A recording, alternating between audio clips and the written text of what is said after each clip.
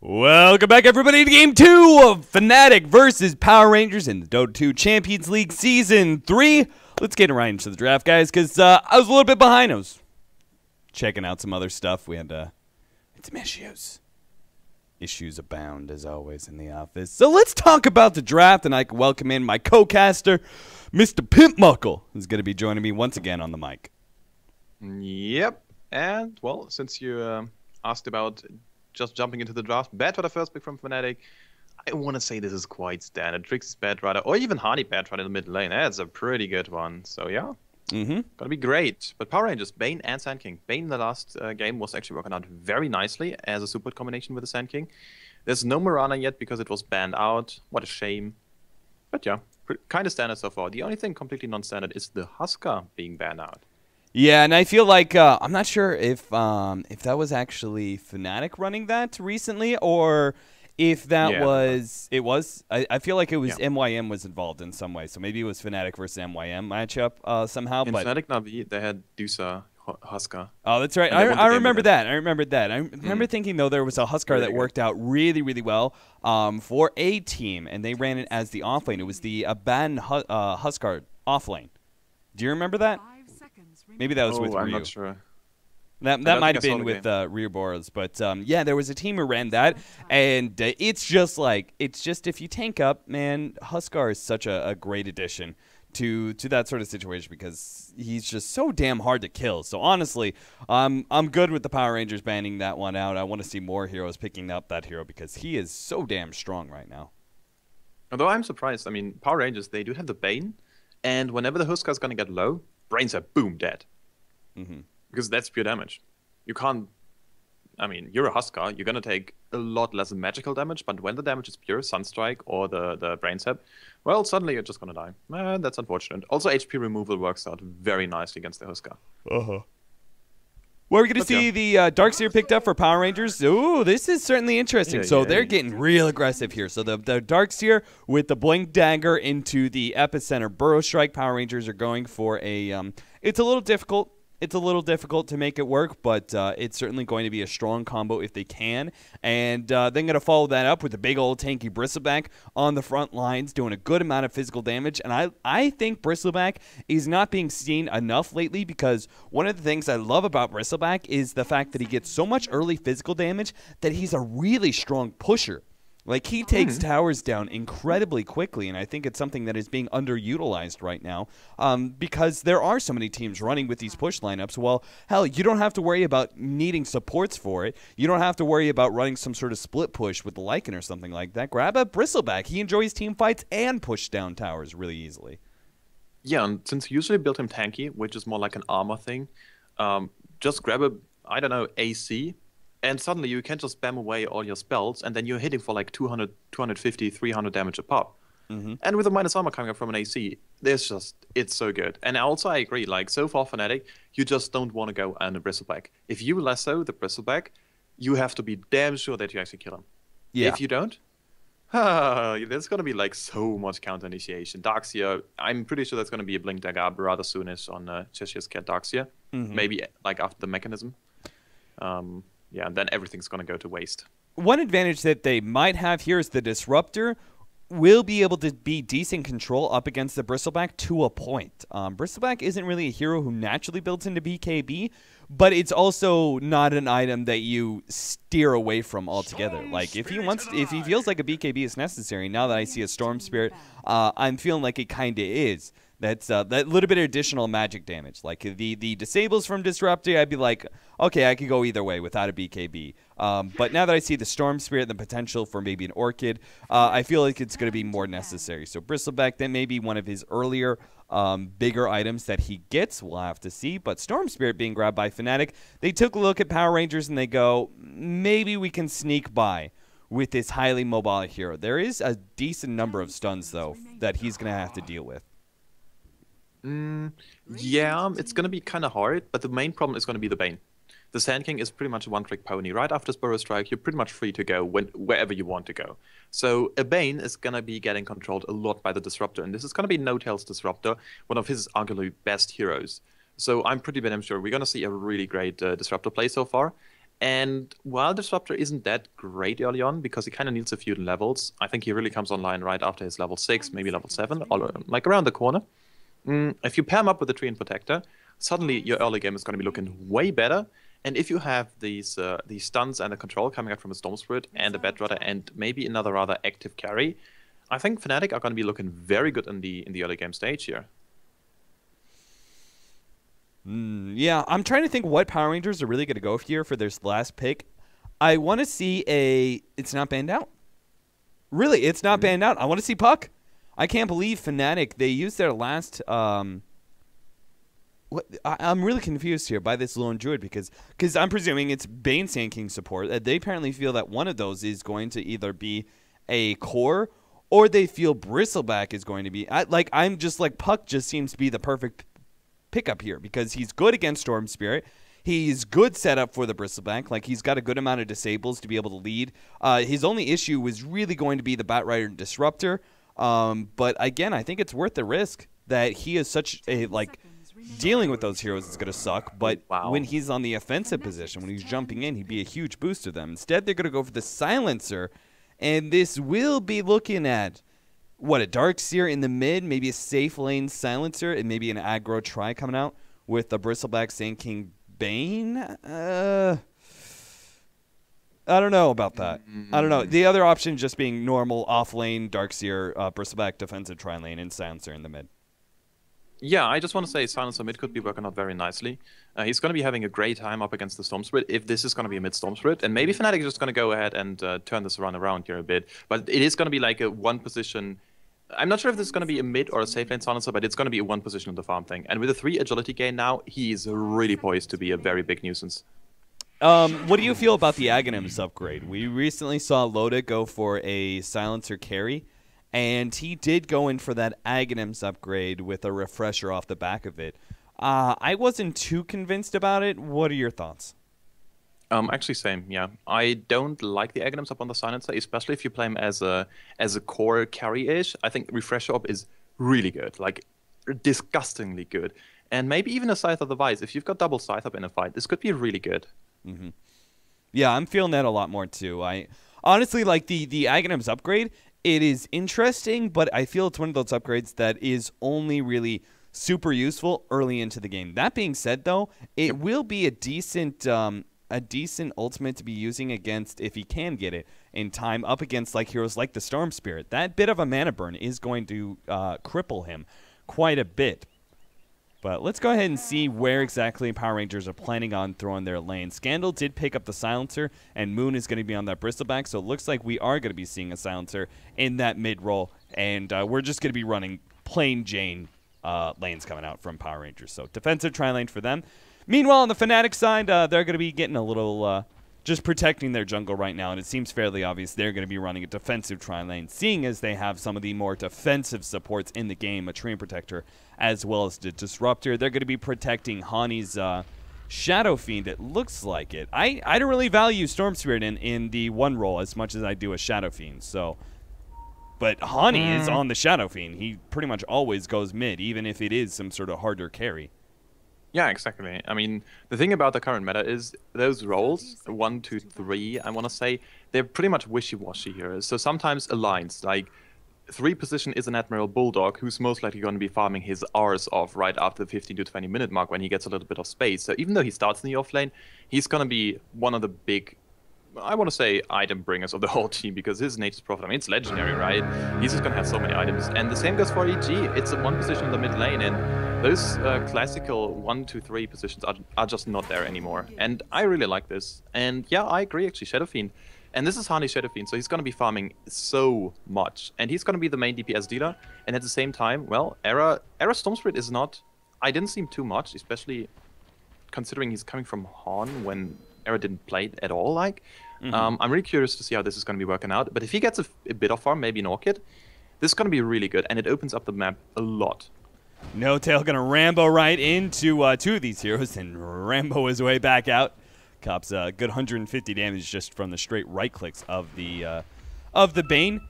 But my biggest issue here is Storm Spirit is so reliant on levels that I don't like him being in the tri-lane. Like, I'm okay with the SF being in the mid-roll. Not a big problem. Hani's already copped a huge amount of damage, though, just from the straight harassment of Scandal, who's now may actually kill him here. He has to tango up. He may get enough health from out of his tangos. Barely. Just barely gets enough. I think he survived with 10 health there. Yeah, Simon's a good hero, right? I mean, holy shit. Scandal. Although, it was a really great item pickup here for Scandal. Oh, well, yeah, no. exactly. There we go. And yeah, now they dove in. Lane. They're going to get a stun on Eric here, and he can't do anything to defend himself. He's going to throw back a little bit of damage. Good living armor might keep him alive here. He's doing more damage to J4, and J4 has to back up. He wanted to get down another Burrow Strike. FNG couldn't quite get enough right clicks here. No Tail's going to come in. He actually may get the kill on FNG. That's a lot of damage coming out from that Thunder Strike, and he has vision of him here. He's going to try and tick himself out. Gets the deny with the sleep. Well done by FNG. And successfully. So bottom lane, it looks like Trixie got the first blood out of that, diving into the tower. So well worth it for him. He's doing it again now. He's copping a lot of damage. Moon, he's going to get the kill rather easily this time around, only going down to about 2/3 of his health. He had the tower aggro there. Yeah, I don't know. It was a small mistake by Trixie. He could have had the kill. 6 stacks is way too much early on, even against a pistol pack. And now once again, Hani mid lane, he's getting harassed out way too much. And the good thing about the tree armor is you can just use it globally, but it just stops any sort of tree armor usage on the bottom or on the top lane. The body blocking. They went for a Surge Ion Shell on J4, and he just got destroyed by his own creeps. He got completely body blocked. He was going to try and jump on the Storm Spirit, and they were going to go for a dive, but couldn't quite get close enough for the Burrow Strike. And I have to say, like, now early on, it was a good start. I'm not quite convinced Scandal will still be able to massively win his lane once we start getting to, like, level 6 or 7. But for the time being, he seems to be doing very, very well. Sleep is going to go down on Era. They're going to combo this up with the Burrow Strike. Ion Shell's doing a lot of damage here. Leech Seed's going to help out, and they're going to be able to kill J4. Era gets away thanks to the power of Leech Seed. Such a powerful ability, and Cheshire Cat now in a little bit of trouble. They only have the Thunder Strike and no extra Leech Seed, but Cheshire Cat is still copping a large amount of damage here. And FNG, oh dear. Oh, nice body blocks. I'm not sure what he was doing there. Now has to sleep himself up, but he's still going to be woken up and taken down by Fnatic. That was a very, very questionable play by him. And now they get in range of the Glimpse. Cheshire Cat, he may fall a second time here. They don't quite have the disables, but maybe with the straight right clicks. One last hit from the tree, and they got it. They have just destroyed Power Rangers aggro try. Yeah, that's such a big deal for Fnatic. They're not crushing bottom lane as much as you kind of want them to be, and mid lane is going really not good, because Scandal is just doing way too much work in the mid lane. And going up for his skill build, Glass of Wisdom as well as his last word, that just screams aggression, and especially carry style. Like, he wants to farm his arse off so much. And, well, there's going to be a Smoke coming in as well, and if they pick up a kill here on the Shadow Fiend, this could mean... okay, so maybe they can come back in this game, but so far, Fnatic... winning this trial lane was such a big deal, and yeah, you see this. They're forcing so many rotations, and Sand King level 2, Bane level 1. He's just now getting his bottle. This has been taking him so long to finally get it. That's why I kind of figured, like, once you get the bottle, everything. Yeah, I know. He's just been crushed in CS so badly. I expected him to have, like, bottle maybe a little bit earlier, and that's why I thought, like, maybe level 5, level 6, but... Scandal has just done such a good job keeping him out. He does have an Invis rune, and this is really going to spoil this gank coming out from Power Rangers, because they do not have any vision to reveal him. Maybe they just have the damage, though. With a Burrow Strike, if you right-clicks? Maybe not. Yeah, there is no brain sap, and this is going to be hurting them. Now they're going to be heading right back up to the top lane, but what can they really do there? Maybe catch someone off guard? But, I mean, Fnatic, no. There is no one on the whole map right now. No support. Honey goes down to half health. However, he's going to try and set up here. I think he's going to go for the kill, leading with one raise. Now going in for the second one. Glimpse back. Couple extra right clicks. With the Leech Seed coming in, they will get the kill, freeing up Hani some much-needed room in this middle lane as both No Tail and Fly come in for the assist. Yeah, that's such a big deal. Because suddenly, Hani can have complete free farm, and we all know how well a Shadow Fiend can just catch up. He doesn't need much time. He just needs like 2 waves. He's going to raise him down. And there is also a triple stack here. This is so smart by Fnatic. They know that Shadow Fiend doesn't have the best time in the mid lane. But you know what? We're just going to give him a great time as soon as he just catches this stack. And it's going to be big. Yeah, we've seen Shadow Fiends all the time when they're having a little bit harder time in their middle lane, or they feel like there's some supports ganking them. They just go into the jungle, and they farm just as fast there. So, again, I see that SF should be able to make the comeback here. FNG in some trouble, and they're going to try and get this. But, oh, whoa, good wake up there. I was about to say there was no glimpse up for No-Tail yet, but they're still able to get FNG thanks to quick reaction there from No-Tail, who woke up Era in order for him to get the disable. I was looking for the glimpse, but it's level 1, so that time that they used it in middle lane, it was still on cooldown from that. Yeah, but this is once again No-Tail just being super active. Out of the 7 kills, he was involved in 4.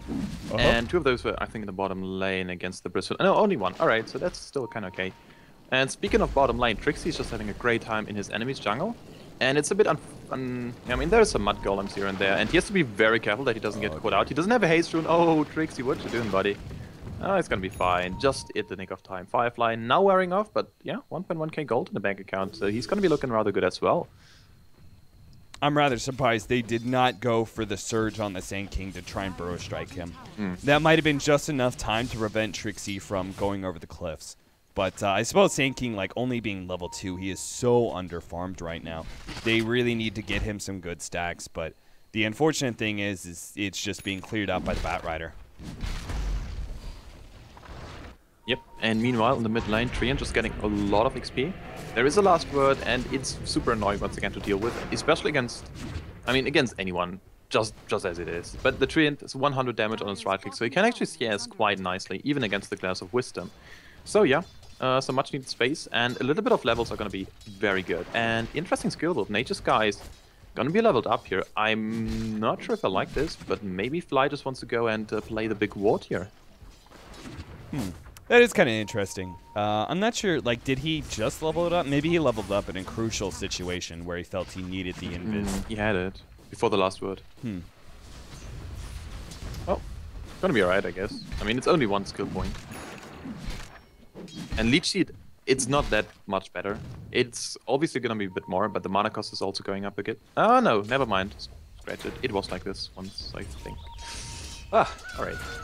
Well, J4 is getting some much-needed room at this bottom lane. He is farming up, trying to get maybe a little bit of Blink Dagger, but at the very least, experience is the biggest thing he needs right now.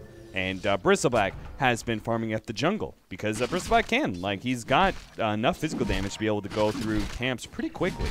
And with a sustain offered to him by a Ring of Health, there's no issues here. So this will also stop Trixie's attempts to be able to farm up the jungle. As you can see, he's being denied by Moon, who's getting the right clicks at the right times. 2-7 though, 8.5 minutes in. Right now, Fnatic have leading about a 600 gold lead and about a 1500 experience lead after their top lane went so damn well. Yeah, exactly. And this all comes back down to this laning choice here. I didn't imagine Disruptor being such a great pickup here. But No-Tail is just making so much stuff work, and, well, now he's gonna wrap around. And who's he gonna be finding? Oh, Cheshire Cat, now wrap around the Rosie. Oh, whoa, wait a second. Can actually get him. Cheshire Cat, he's got a surge. When he's gonna use it, now he's gonna use it. Where's this? Oh, good silence. Perfect time for that one. No-Tail was, like, in the animation of throwing down a glimpse. Bottom lane, Trixie is playing pretty aggressively here. He's gonna run out of Firefly. It's already about halfway through, but he should find himself a little hole to dig into. And meanwhile, Tier 1 tower is going to go down at top, as he drew a lot of attention to this bottom lane. Yeah, exactly. Space created in good old Trixie fashion. And, well, the Nevermore. So, Hani, we mentioned this early on, like, he was getting completely and utterly crushed. 7 CS to the, what, 23 or something from Scandal. And now, well, he's having a great time. Yeah, 55-5, catching up to the Silencers 57-35. And that's why you see so little CS, such little amount of CS on Hani early on, was all because of the large number of denies that Silencer was throwing out. So well done by him. We do have a little bit of stacking here. Moon is now farmed up his Vanguard. I'm kind of feeling like a Drums into a BKB. I don't think you really need much else than just straight tank, and then they can just kind of 5-man. As long as they have the Silencer with them, I don't really see Storm Spirit being able to do much in 5v5 scenarios, and he can't also he's also not a great split pusher. Like, despite all of his mobility, he does not do very much physical damage. So when it comes to actually taking down towers in trading situations, he's not going to be the greatest at that. I'm also not sure about Era's skill build. He's rushing the Bloodstone, which means he wants to be rather active. And, I mean, we mentioned this in the draft. If you have a Shadow Fiend, you kind of want to build a bit of space around him and just give him a bit of farm here and there. And currently, Honey's, I mean, he's taken up all the space he wants. But still, Era, what can really do it? Well, now we're going to see a kill up onto FNG here. Yeah, that's very nice. Up in those raises. There you go. That's good execution. And, still, why not go for an Orchid on the side of the Storm Spirit? Does he really need the regeneration and the HP pool right now? I guess if you're able to farm up a Bloodstone fast enough before you really start getting rolling, it's going to be great. Hani, yeah, he's going to be caught out. Trixie's going to free him. This should still be a kill somewhere. Moon's going to be get close enough to start laying down that physical damage, and they want him to keep on going here with the Surge. He's going to start chasing down Hani. However, he did not get a single level of goo, and I think that's a serious mistake. Now the silence going out.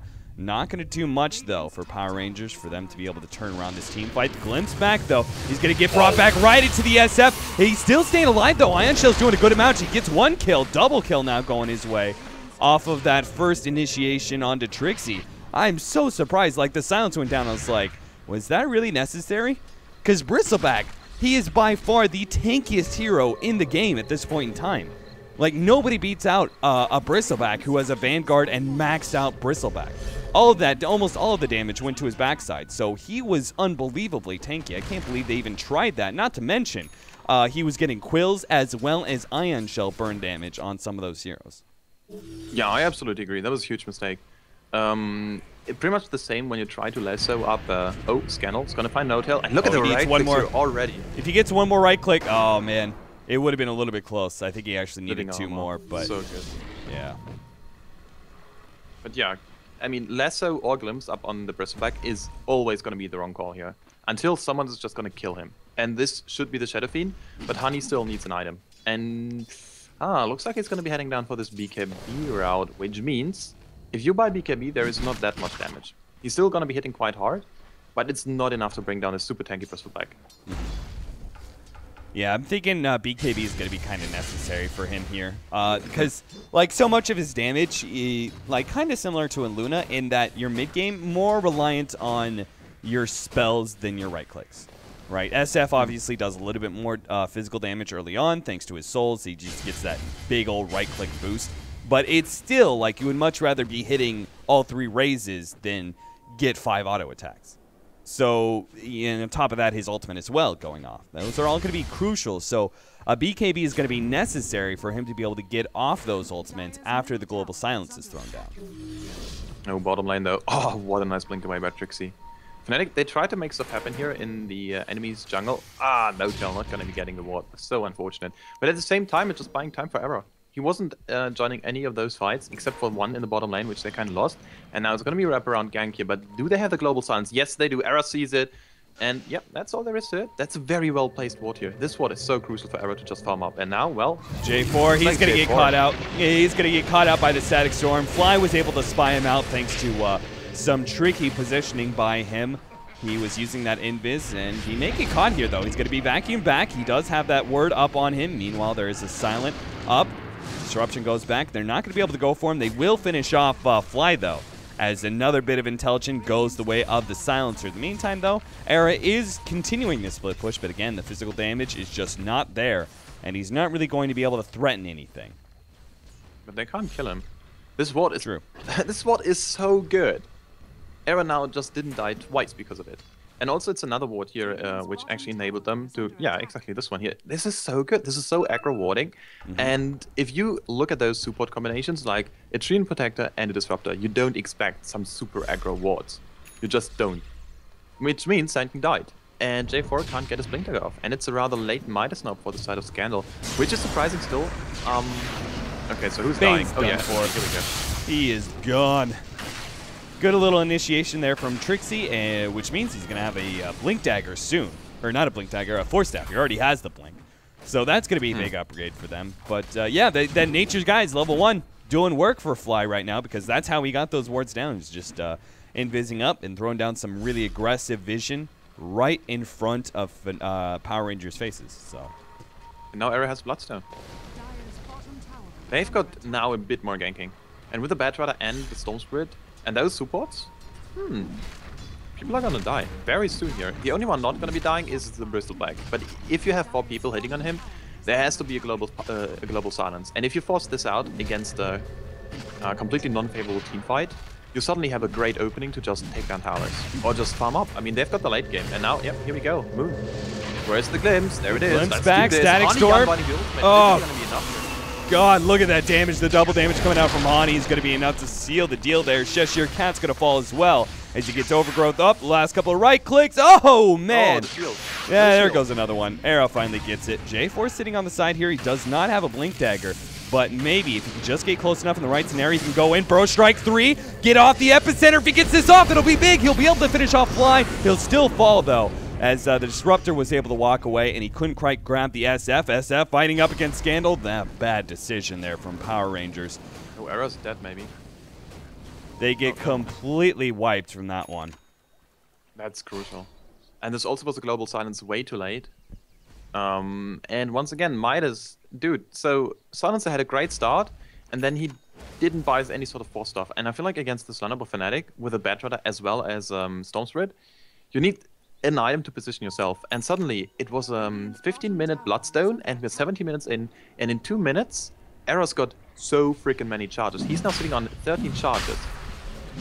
Yeah, farming up a Bloodstone, definitely worth it now, man. If you can get that many charges, it means he just has nigh infinite mana for this so early on into the game. They're going to get themselves even more of an advantage as they take in the big bad boy Roshan.